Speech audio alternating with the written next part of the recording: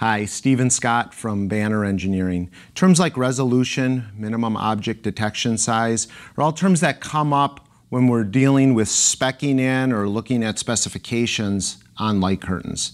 Steve, during your time as an application engineer at Banner Engineering, fielding calls from our customers coming into the factory, what are some of the most frequently asked questions that you've received over the years that you've had to answer? Good, thank you. I've got a few that I've got right here.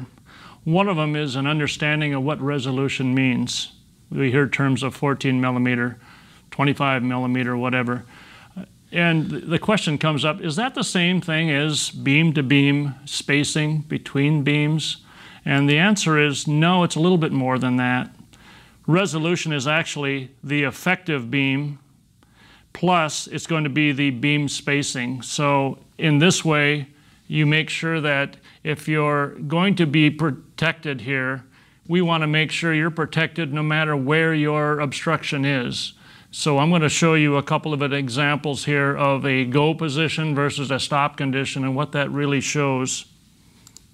For example, this is where we have the blockage is actually equal to or as great as the resolution factor.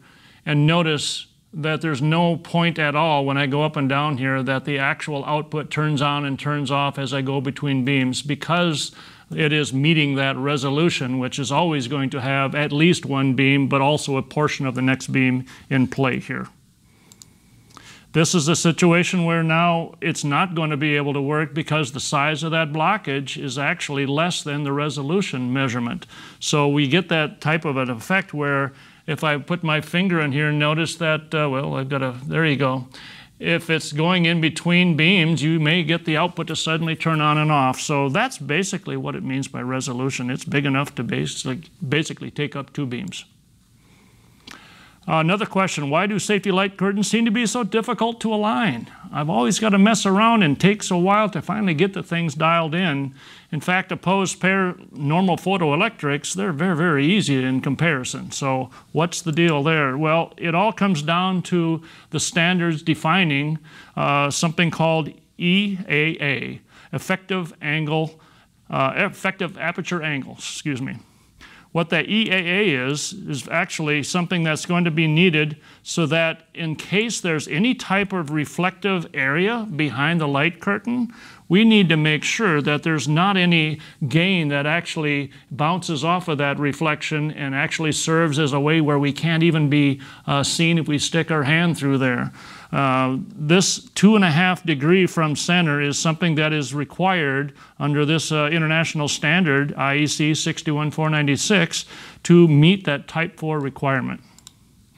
In the past, these things really didn't have that requirement yet, and so like 25 years ago, you had so much gain coming out that that could actually occur where it's blasting off of some reflective surface, and it wouldn't even detect that your finger's going in the middle, so that change had to take place. What makes Type 2s so that you really can't qualify them for some serious injuries or serious high risk? Well, the fact that Type 2s are a little bit different than Type 4 in this type of examples right here. The lensing is such that it's not 2.5 degrees from center, but as much as 5 degrees. So it allows for a lot more of a pattern coming out of each one of these beams.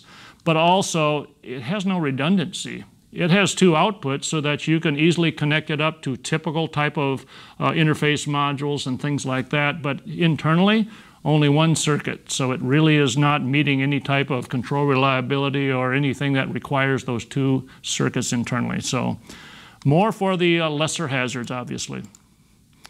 Why do we need to use a safety light curtain pair? Why can't I use something that's a retroreflective type of a thing on the end? So I'm just shooting off of that mirror and coming back. Well, when we're looking at light curtains, we need to be able to monitor every single beam. So to get that individual beam detection, you cannot possibly get a mirror to match up to every single beam. However, there is something that is using a mirror, and that is our grids. This is one of our products that actually has it's called the active-passive mode of grids, where there's a transceiver on one side, and it actually is going to bounce off of angled mirrors on the opposite stick. It takes no power to go to the other side of that conveyor, but here you see the type of activity where it bounces off, comes back in. It's actually a 4-beam grid, but produced by the fact that we're using 2 mirrors internally. Steve, so you talked a little bit about mirrors on these active, passive light curtains.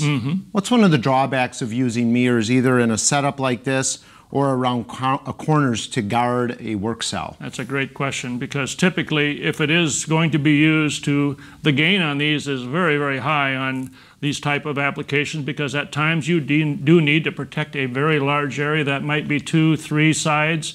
Well, those mirrors that are on the corner, to now bounce the protection in a different direction, you're losing a lot of gain, Scott, because of the fact that it's bouncing off of a mirror, and you're just not going to have the same range that's typical when you're pointing an emitter at a receiver. So mirrors do drop down the gain. One more question. You mentioned Type 4 versus Type 2 light curtains, Steve. Yep. What can help us determine whether or not we need a Type 4 light curtain, or we can just use a Type 2 light curtain in an application? Risk assessment is the big thing there. By doing a risk assessment and determining if somebody can get hurt hard or bad enough to where they need some sort of emergency care or even some typical medical attention, that should not be reserved for a Type 2 light curtain. Type 2 light curtains are going to be for the minor bumps and things, that pinch points where there really is nothing that requires medical attention. Again, if you have questions about Type 2, Type 4 light curtains or risk assessment, please contact Banner Engineering, and the application team here will help assist you in those applications. Thank you, Steve. You're welcome.